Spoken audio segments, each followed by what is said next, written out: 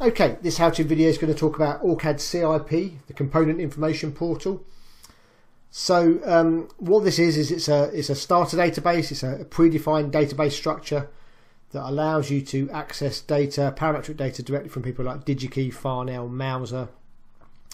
And you can then build your parts, add your part data, and control all that from inside the OrCAD Capture CIS window, basically. So traditionally, if you're using a CIS flow, your database could be a Microsoft Excel file, it could be a Microsoft Access database, it could also be an SQL database. And if you're trying to if you need to add new parts, you would then obviously go after the web browser, browse for that part information, and then you'd be copying and pasting information from that web browser into your database structure, whether that, as I said, it'd be Access or Excel or SQL, and then you could then use that information. Once you got into OrCAD Capture CIS, you'd go to the CIS Explorer and place the part that way. With CIP, you can obviously do things a bit more kind of integrated because it's tied directly in from the OrCAD Capture window. So you can access CIP one of two ways. The first way is there's a tab. So if I install the app, effectively there's a CIP app, I can effectively have the tab inside of OrCAD Capture CIS. The second method is via an Explorer window, so an HTML, any internet browser HTML window. I get the same login information. So you can give this this web address effectively to somebody like a purchasing person who needed to go and buy parts or edit parts or look at manufacturing data, etc. And you can give them access to the same database. So let's just log in and we'll just have a quick run through of what CIP can give us. So we get some tabs along the top. So I can look at, effectively, I've got an administration tab where I can do things like build rules. I can do distribution, so I can look at the synchronization with distributors. Let's go to the Distributor tab.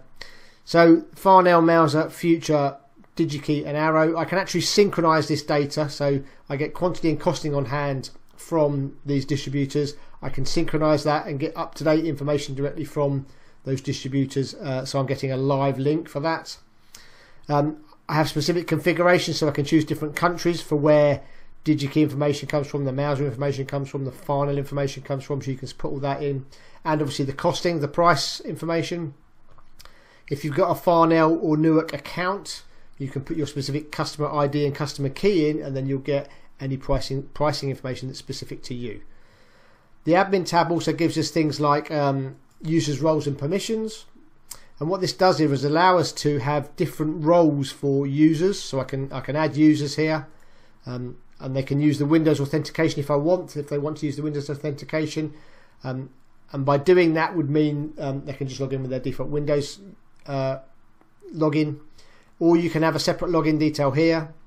Once you've got that, you can give them a specific role that will give them control over whether they can, have full control. So like an admin or a librarian, we can do temporary parts, formal parts, delete parts, manufacturing parts, create, edit bombs, support all the modules out.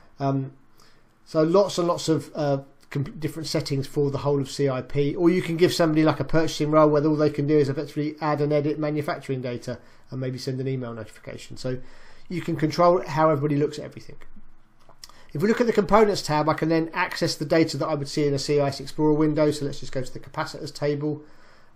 This will effectively give me exactly the same property information, but I do have an edit button here, so I could then go and edit this to make sure that the part is okay. Or if I've got changes to that, if I find a mistake somewhere and you want to make some updates or a part becomes obsolete, you have control to make edits to this part.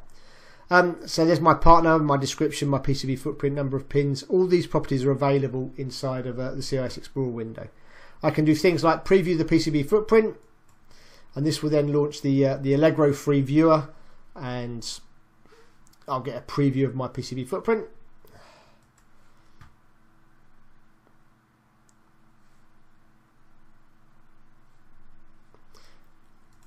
I can also preview the schematic symbol, so there's a preview button here. And if I've actually launched CIS from within OrCAD Capture CIS, then what I can do, when I've got a schematic design open, I could then effectively just go and place this directly on the canvas. So you have that capability as well, placing directly from CIP. So there's all my property information. I've got the same for the manufacturing information. So I have a company part number here, but I can have multiple different manufacturers. So in this example, I've got Avix and Chemet supplying the same part number for my company part number, and I can have different information here. If we scroll to the very bottom, we've also got distributor data. So this distributor is using this distributor part number. He's got this quantity on hand, and this is the costing breakdown depending on how many I'm buying. And there's actually a unit cost that you can use for if you're doing a bill of materials costing. So all this information is available to you and available in the CIS Explorer. There is a CIS database search, so if I'm specifically looking for a part, I can build searches and save searches. So I can add different rows here to do things like look for any database properties. So it's like a query builder if I'm specifically looking for a part that I need to edit or add. There's a compliance tab that effectively allows me to tie directly into Silicon Expert. So I can log in with that and get all my compliance data from Silicon Expert. Quite a useful function that you can tie directly into here. The distributor search, or let's go back to the capacitor, sorry. So back on the main components tab, so if you're looking at a component, I've got part information, I've got the manufacturing information. I also have a mechanical parts tab, so if you have any mechanical parts that you always use when you're placing a component. A good example is like a connector, a DIN 41612 connector. You may well have 2 screws, 2 nuts, 2 washers that you use every single time you place that connector. Rather than adding separate items to a bill of materials, you could add those as mechanical parts to the connector, and then every time you place that connector, those parts are already automatically added to the BOM for you. There's a history tab that will effectively show who made the edit, when the edit was made, and what the edit was, and that's a full history that's going to show that for the component history and for the manufacturing part history as well. So you get full control to see who's done everything to the parts, so you can keep a good record of that. There's also a where used tab, so you can import bill of materials here. So you can import CSV bill of materials directly out of the Capture CIS, import that into the CIP command or tool, and then that would allow you to effectively look for where use. So this part is specifically used on these 5 BOMs. So if a part became obsolete, I could then quickly locate which parts I need to go and modify or find alternates for. So quite useful. The distributor tab gives me links to go and browse those distributors, so Arrow, DigiKey, Future, Mouser and Farnell, for their parametric data. So if I wanted to go and find a new part that I hadn't used before, I could very easily just go and find this part. So I'm going to go and look for an LMV, let's go and look for an LMV 7231.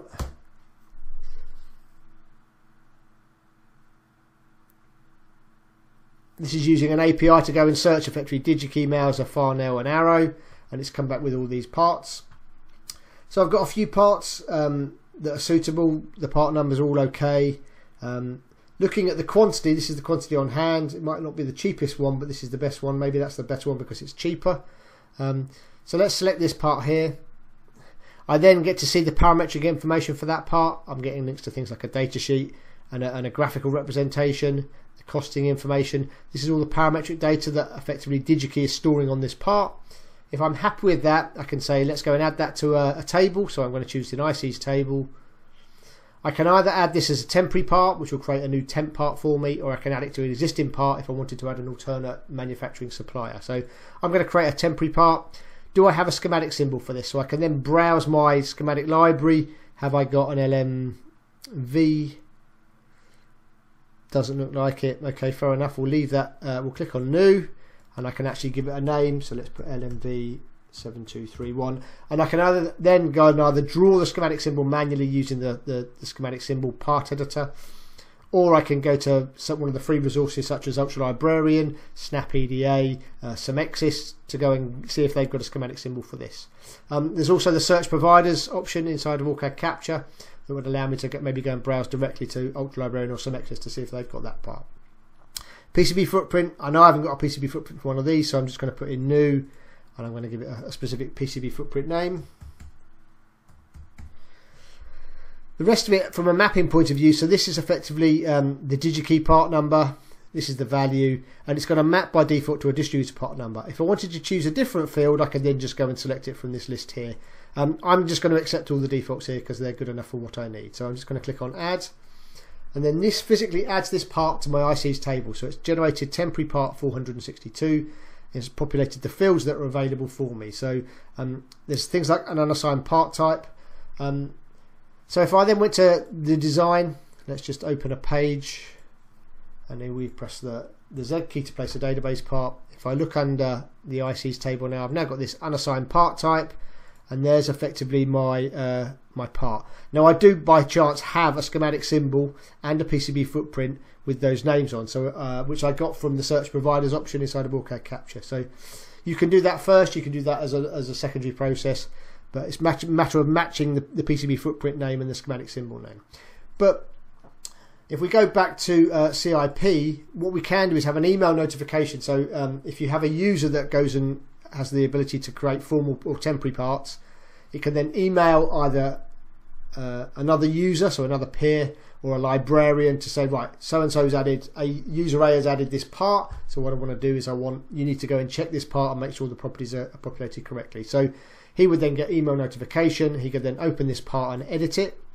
There's an auto-assign function for a part number, so I can allocate my next company part number. There's also auto-assign options for description and part type, and these use other fields, so other fields here, to populate the description and the part type fields. And what that does is it gives you consistent data.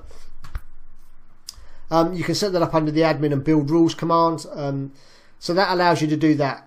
Or you can then just manually come and populate these data. So I want to always put in the number of pins, so I'm going to type that. And you'll notice as soon as I start to type, so what it does is it shows me other fields or other values in that field. So I can then be consistent with the data that I'm coming. This so happens to be 2.1 millimeters, so that's fine. It's now going to be a checked part. And you can update the fields as required. The part type is effectively the folder structure inside of the CIS window. So you can be very specific here and have maybe your company name / it's an SMD part, and it's a hex type device, so we're just going to put that in as the fields. The value is okay, these are all okay. I don't use surface mount, I use SMD, so I can type to be very specific about keeping data consistent in the fields that I have. Once I'm happy with that, I can then click the tick to confirm that part. That part is now confirmed in my database. So if I then go back to the page, and we press Z again to place a database part.